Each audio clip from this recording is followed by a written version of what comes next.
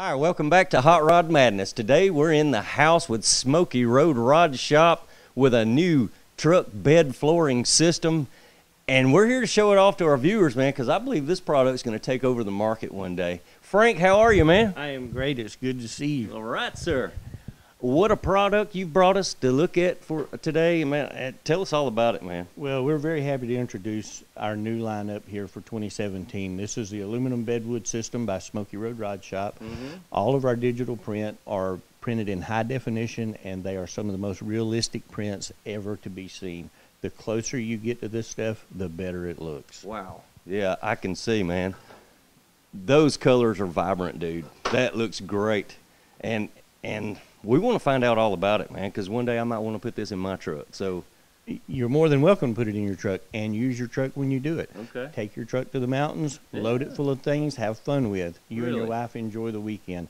It's made for us to finally enjoy the truck and not worry about the results of the weather to our bedwood. Okay. All right, sir. I'm looking at some really cool colors here. You got the natural barnwood going on here. You got the red colors. You got the oak colors, darker oak colors here. Wow, that's amazing. This is simply one segment of our wood grain. We can do about 1,100 different wood grains. We try to deliver about 12 or 13 different wood grain species to the public market. This is 12 colors you're seeing in oak. I think we offer something along the line of 18 colors in oak. Wow. Man, that's a lot. It's a lot to choose from. Yeah. Person can get very confused very quickly, but the thing that we want to make people understand is that if they try to match their interior color to the wood grain, we've done our job.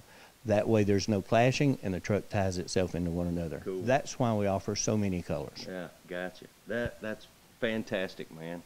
Can't wait to see more.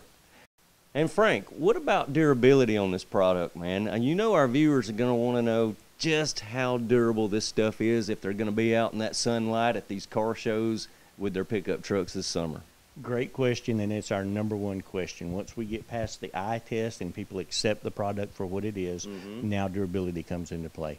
Let's break durability down into two categories: naturally occurring damage and man-made damage. As to naturally occurring, you're looking at UV resistance. We're looking at about a 10-year UV resistant product here.